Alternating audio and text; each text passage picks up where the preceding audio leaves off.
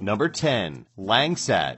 This small, shiny, round fruit is mostly found in Southeast Asia and has recently been introduced in Hawaii. Like a lot of fruit, it can be very sour when it isn't ripe, but deliciously sweet when it is ready to eat. Its taste can be a bit similar to a bittersweet grapefruit, and it grows in bunches close to the trunk and branches of its tree. The way it's picked is pretty primitive. All the picker does is shake the tree. The riper the fruit, the more likely the fruit will come down.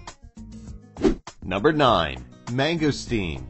You've heard of mangoes, right? Sure, but you might not have heard about the mangosteen, or the mongkut as it's called, unless you're from Thailand. This fruit is even called the queen of Thai fruits. When you open its thick purple peel, you find an elegant segmented white flesh.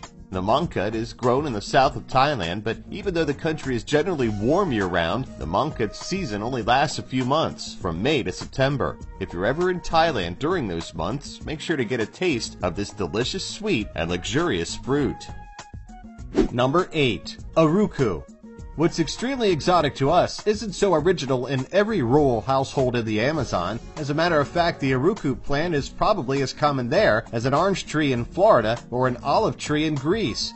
Achiote, bixa, or alana, as it's called in Latin, its scientific name is a shrub, a small South American tree. It's also cultivated in Southeast Asia, where the Spanish introduced it in the 17th century. It's best known as the source of the natural pigment annatto. The shrub's fruit gives us that color. Number 7. Agwe fruit.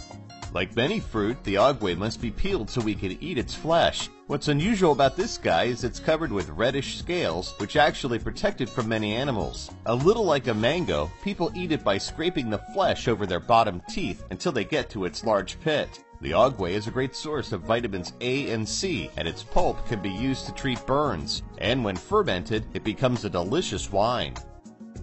Number 6. Star fruit. You've probably seen the star fruit already, because it's gaining popularity in the United States. Also known as carambola, it got its name from its 5-point star shape when it's cut across the middle. Its skin is waxy, golden yellow, sometimes a bit green, and offers a vast array of flavors that will remind you of plums, pineapples, and lemons. Number 5. Ackee. Ackee is a tropical fruit native to West Africa, where it's known as akii, but in Jamaica it's legendary. It was brought to the Caribbean in the 18th century and became Jamaica's national fruit. It's also half of Jamaica's signature dish, ackee and saltfish. Sometimes people call the ackee a vegetable brain because only the inner brain-shaped yellowish part is edible. What is a bit scary though is if it's eaten the wrong way, it can make you very sick. It can cause what's called Jamaican vomiting sickness, which can even lead to coma or death.